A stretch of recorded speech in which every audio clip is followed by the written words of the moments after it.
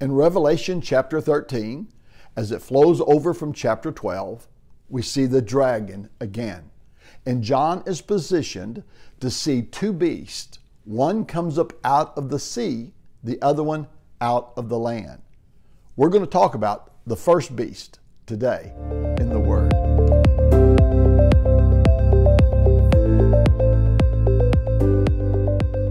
Good morning and welcome back to Today in the Word. Thank you for walking through the book of Revelation with us. We're in chapter 13 today. For those of you that are listening to us on our podcast, I want to welcome you as well as all of you here on YouTube. If you've not subscribed or followed or passed these out on social media, would you take a moment and do so? If you're on YouTube, just click that little button and subscribe, and let's get the word out.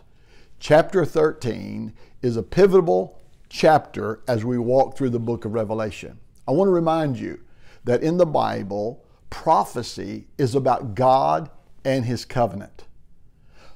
Biblical prophecy is not about sensational, today in the news, trying to determine what's going to happen today prophecy.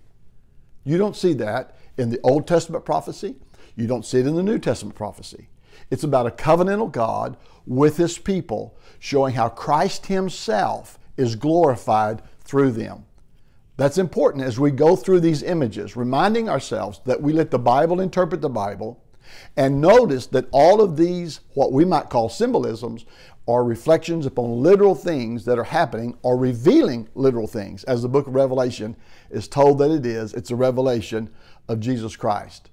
So let's get right into this chapter, beginning at verse 1. The dragon stood on the shore of the sea, and I saw a beast coming out of the sea.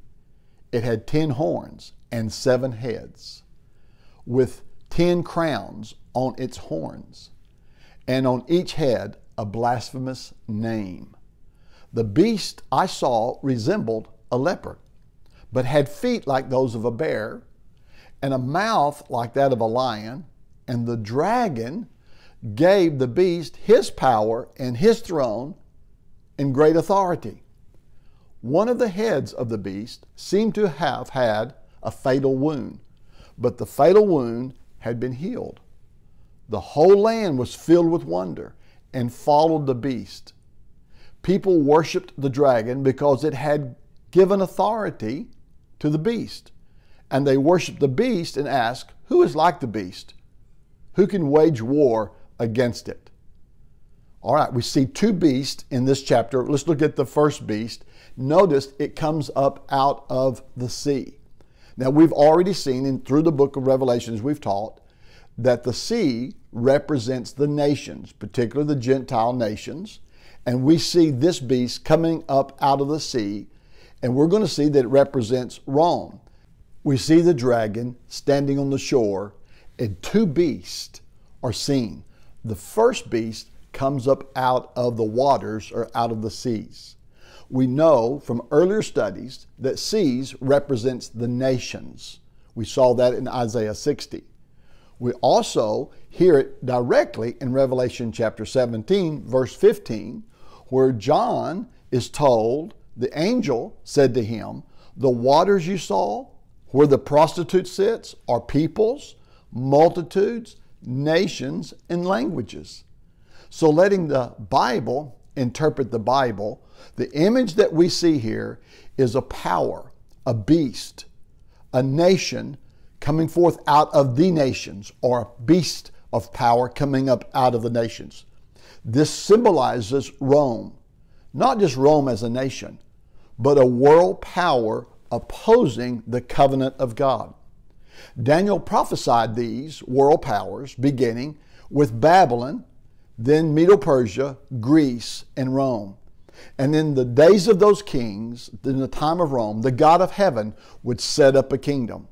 Now, the kingdom that is established was established from the very beginning. It's called God's kingdom. But Christ's authority, Christ's portion of the kingdom, that He rules and reigns, is from the first advent to the last advent, when He will turn the kingdom over to Father God, according to 1 Corinthians chapter 15. And then the end will come. This is Messiah's day, the kingdom Now, it started in the ascension, but it's going to be really realized when the temple and Israel are destroyed. Then the only thing that's left is God's people and the kingdom to be seen. The opposition to this kingdom is, of course, is the dragon, but giving power to these beasts. The first one here is Rome, as it comes up out of the sea of the nations. The Roman Empire is seen in terms of being against, so to speak, or in relationship to the land, or Israel, apostate Israel, and the church, the true Israel, the people of God. So we're going to see the authority that the beast had. And that's mentioned that he had 10 horns and 7 heads, which is a mirror image of the dragon or the devil in the previous chapter, in chapter 12, verse 3. Which, by the way, behind me, if you see this statue, if you're watching on YouTube, that's Michael defeating Satan. We have this image right here in our home as a reminder that Christ has won the victory through the cross. I just thought I'd mention that since we haven't talked about it as we go through this. But that's exactly what we're seeing, where the dragon gives authority and power to Rome, the beast. It mirrors it, because that's important for us to see the connection. 10 crowned horns or powers of the beast are explained further in Revelation 17 when we get into the 10 governors of the provinces of their imperial power.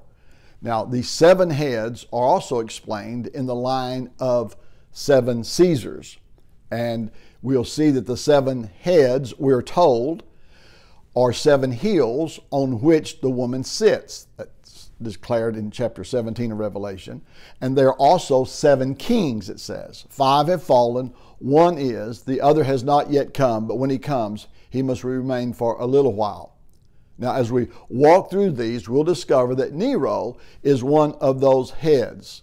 And that will be very important for us to see, because the Christians were facing these apocalyptic, nearly like end of the world events, and they needed to be understood. They needed to see what was taking place. Now, what you and I need to be reminded of, that emperor worship was so powerful. Now, we know this from church history. Nero was one of the worst. We'll talk about his ravenous, evil, terrible events that he did to the Christians, burning them on the stake, giving light for his perverted parties, dressing up like a beast himself, raping both men and women, rushing up on them and eating their private parts as they hung out. It was terrible. History tells us of Nero and how he actually was demonized as he came forth. But during that day, emperors were just called on people to worship. They expected worship. In fact, Christians lost their lives, not just because they loved Jesus, but because they refused to bow down to the emperor. In the whole Asia Minor area, the 7 churches we read about under persecution came because of opposition from these emperors. We've all heard of Caesar Augustus. The name Augustus means the exalted one, means the sacred one, means the one who's worthy to be worshiped. These emperors actually demanded that they were treated as God. They thought themselves to be God. Nero commanded absolute obedience. And at one place, he built a 100-foot bronze statue of himself, and he placed it in the Colossus of Nero, it's called, or in the vestibule of what was called the Domus Aurea. This was nothing more than a pleasure palace, such as the world has never seen before or since. And history tells us it covered up to 100 to 300 acres, this huge construction. It was a time of great debauchery, and no wonder Paul spoke against Caesar, and he called him the man of sin in 2 Thessalonians. He said, the son of destruction, who opposes and exalts himself above every so-called God or object of worship, so that he takes his seat in the temple of God, displaying himself as being God. That was Nero. That's what those emperors thought of themselves. And so John tells us that this beast, this power, had the appearance of like a leopard, feet like those of a bear, and a mouth of like a lion. Now those are the very animals that are listed in reverse order, of course. But from chapter 7 of Daniel, we see Babylon, Medo-Persia, Greece, and now this terrible fourth beast of Rome. Let me read it to you in Daniel chapter 7, verse 7. After that, in my vision at night, I looked, and there before me was a fourth beast, terrifying and frightening and very powerful. It had large iron teeth. It crushed and devoured its victims and trampled underfoot whatever was left. It was different from all the other former beasts, and it had 10 horns. See, Daniel saw ahead of the days of his people. And he knew of these transitional times, that in those days that God would set up a kingdom. And he spoke of this fourth beast, which was terrible Rome. Now we're told that one of the heads seemed to have had a fatal wound, but the wound was healed. Now the fact that when you hear the term a fatal wound to the head should remind us of the first prophecy of Jesus and his victory by wounding the head of the seed of the serpent in Genesis 3:15. The seed of the woman shall crush the head of the serpent. The serpent would bruise his heel, talking about the crucifixion, the cross. But the cross itself and the victory of Christ would crush the head of the serpent. And so Daniel had prophesied, as we said, these days of Christ's kingdom, when he'd set up the kingdom, and it would fulfill and go forth through the preaching of the gospel, and all the nations would flow into it. Did you know during that first generation, the church grew so fast that it actually had an effect upon the culture in society to such a degree that even members of Caesar's household came to Christ, it says in Philippians chapter 4. And history tells us that Tiberius Caesar even formally requested that the Roman Senate officially acknowledge Christ and his divinity. It's almost as if Rome was not going to live past Christianity because it grew so fast. It had such power. Now we know later Rome was affected in the 4th and 5th century and came to an end because of the gospel and because of Christianity. However, what seemed like great victory for the church, as if there was a great wound to the beast, things were reversed, and tragically persecution began to break out like never before against the early church. Paul wrote about these days called perilous times, where people be lovers of the flesh, lovers of themselves, and traitors against God and against parents. He warned Timothy that these perilous times would come, that people would depart from the faith. We understand that the scriptures teach us of these events were taking place and happening. So the beast had received a head wound. It looked as if it was all over, but it became alive again. Now the reality of Christ did defeat the dragon, who was given authority to the beast, but it would have to be lived out. The perseverance of the saints. The saints would take possession through the kingdom as the gospel would go forth. Now, in this passage here, it said that the whole land wondered after the beast, and they worshiped the dragon, which was given power to the beast, because he gave his authority to the beast, and they worshiped the beast. So as they gave allegiance and worship to Rome, the beast, they were actually giving worship and allegiance to Satan. Who is like the beast, they said? Who's able to wage war? No one could defeat Rome. Rome was the most powerful force in the earth. And the emperors were expressing their authority and power. But the word here, that everyone of the land, now sometimes it's translated the earth. It's the Greek word, as we've pointed out before, gay, which means land. And 12 times in the book of Revelation, it references apostate Israel as the land. It denotes it as such. So even though it's true that Nero would have been loved in other places of the known world at the time, what really was being dealt with here was the land of Israel. When faced with a choice to choose Caesar or Christ, apostate Israel chose Caesar. For they said, "We have no king but Caesar." Israel sided with Rome or Caesar or the beast, or you could say against or with the devil against the church. And that's why you see in the book of Revelation, Christ calling the synagogues of Satan. Let's keep reading. The beast was given, this is verse 5, the beast was given a mouth to utter proud words and blasphemies and to exercise its authority for 42 months. It opened its mouth to blaspheme God and to slander his name and his dwelling place and those who live in heaven. It was given power to wage war against God's holy people and to conquer them. And it was given authority over every tribe, people, language, and nation. All the inhabitants of the earth or the land will worship the beast and all whose names have not been written in the Lamb's book of life, the Lamb who was slain from the creation of the world. Now here John draws attention to the beast's blasphemies against God, and specifically he says against his name and the tabernacle or those who are in heaven. He's really talking about true believers because we've come to Mount Zion, the heavenly Jerusalem. Our citizenship, according to Philippians, is in heaven, not here in this earth. Paul tells us in Ephesians that we're seated together with Christ in heavenly places.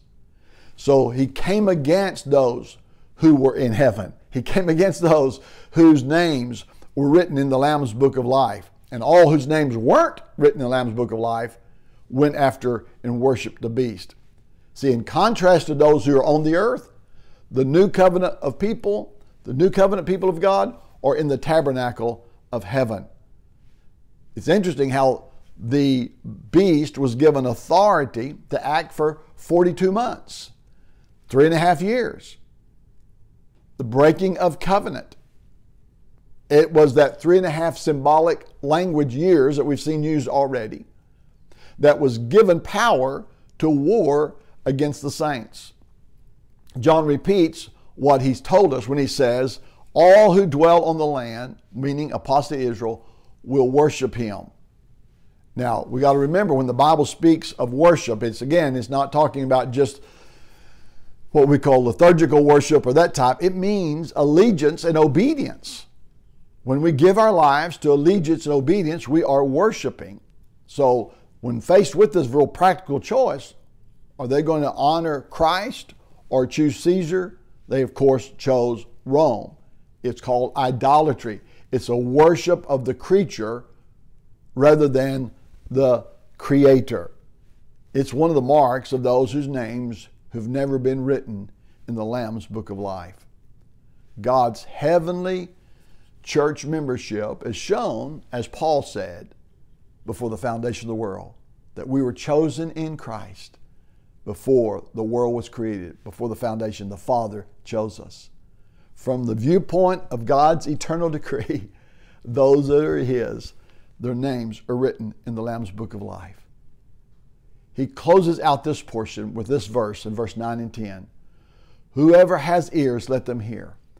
If anyone is to go into captivity they will go. If anyone is to be killed with the sword they will be killed. This calls for patient endurance and faithfulness on the part of God's people. In other words, he was saying to the Christians, the believers, persevere in faith. This is time of endurance, because those who are determined to be killed will be killed, and those who will die by the sword will die by the sword. But this calls for great patience and endurance for the saints.